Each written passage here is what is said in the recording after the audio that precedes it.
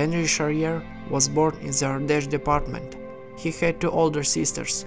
His mother died when he was 11 years old.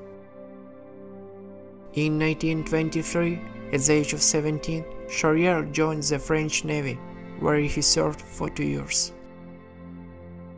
After his service, he lived in Paris, where he made a living from petty crime thanks to his contacts with the local underworld. He got married and had a daughter. On February 26, 1931, 24-year-old Henri was arrested and found guilty in court of the murder of pimp Roland Le Petit. Charrière strongly denied all charges. He was sentenced to life imprisonment and 10 years of hard labor. After a short stay in Cannes and Saint-Laurent-du-Maroni, he was transferred to a colony on Devil's Island. Charrière made his first escape attempt on November 28, 1933, together with his fellow prisoners André Maffure and Jean Clouser, who accompanied him almost all the time. They spent 3 weeks in Trinidad, where the laws on the British dominions were in effect, which did not allow fugitive exiles to stay on the island, so they were allowed to sail on. They were shipwrecked off the coast of Curaçao. The island authorities allowed the fugitives to purchase a new ship, on which they were later captured near Riocha, in the northern Caribbean region of Colombia, and then imprisoned again. Later, Charrière managed to escape one rainy night and fled to the La Juajara Peninsula, where she was adopted by an Indian tribe. He had 2 wives and a child. Charrière spent 11 years in Guyana, 2 of them in solitary confinement on Devil's Island.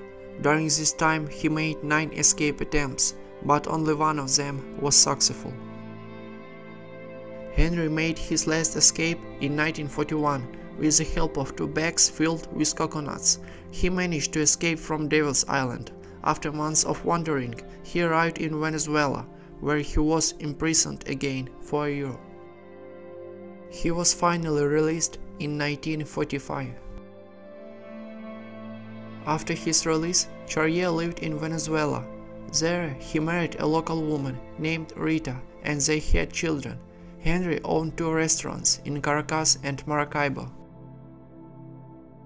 After the novel was published, he became famous and was often invited to appear on local television.